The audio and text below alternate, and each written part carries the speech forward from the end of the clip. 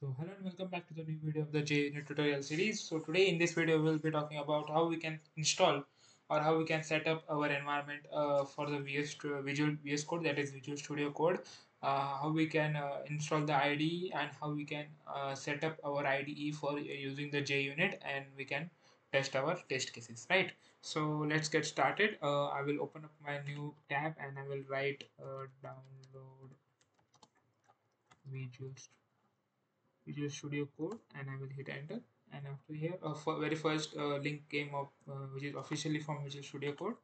I will just click on that, and according to your operating system, you can download your own version. And I will generally prefer, if you are using the Windows, just click on the user installer x64 or whatever version that you are using, and your installation will downloading will get started and setup will get installed. Okay, so I have already downloaded and installed that setup. You need to click on next, and your setup will get installed, and Visual Studio will get installed in your PC, right?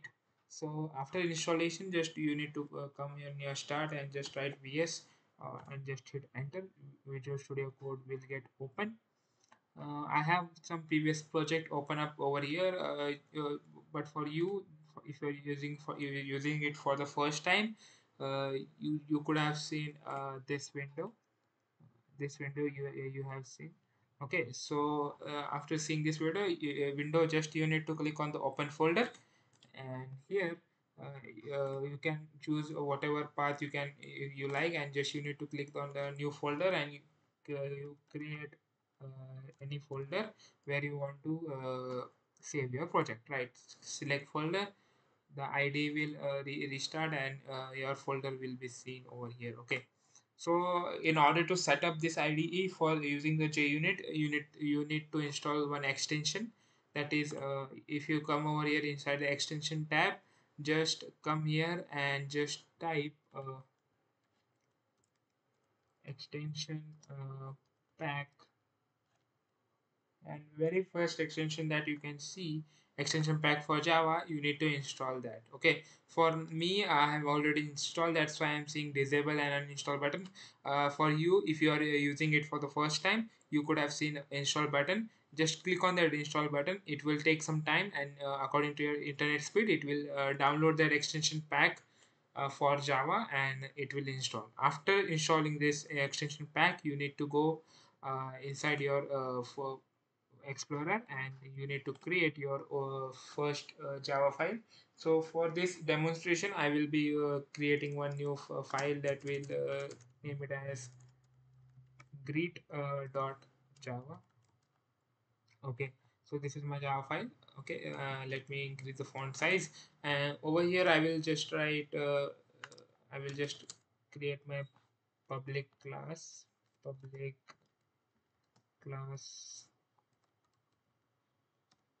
greet. Okay, and inside this class I will create my own method, public string says, let me call it as says, and this method will return a string hello. Okay, so this is what it returns. Okay, so to test this method using JUnit, I will create one more class which says greet test dot java.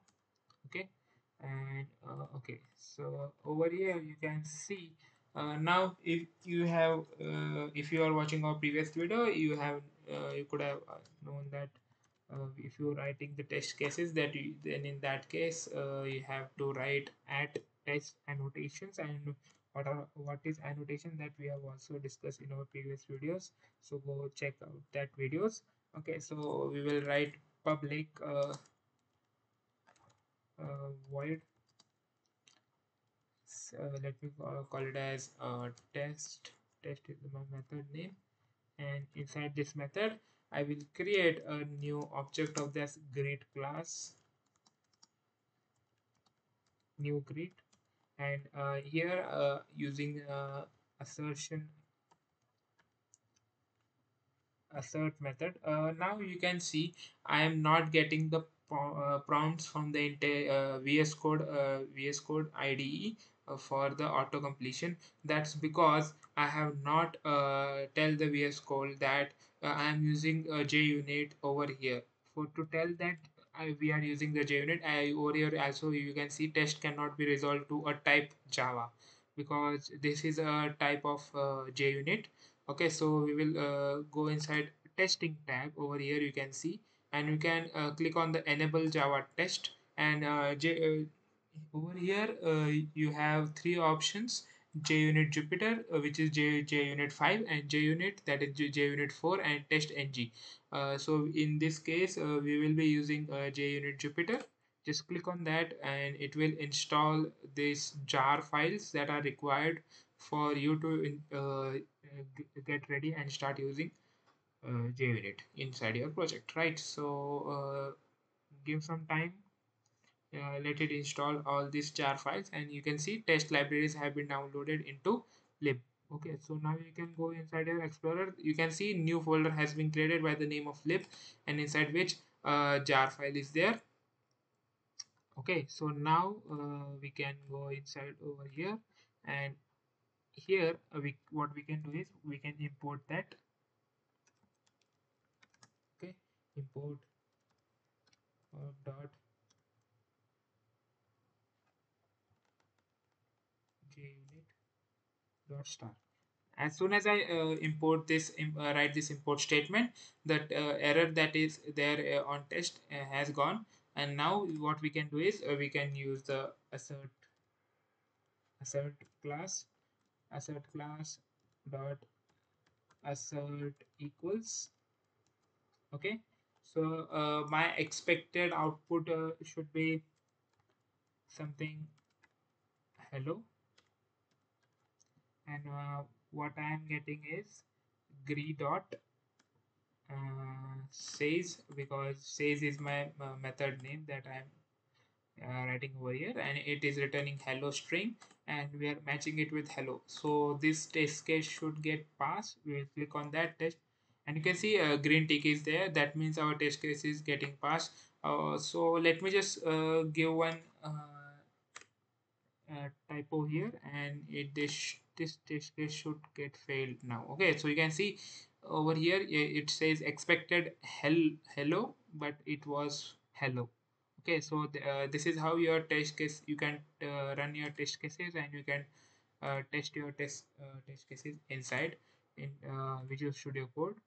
Okay, so this is how you can set up your environment for the Visual Studio Code. So thank you for watching this video, and I will see you in the next one.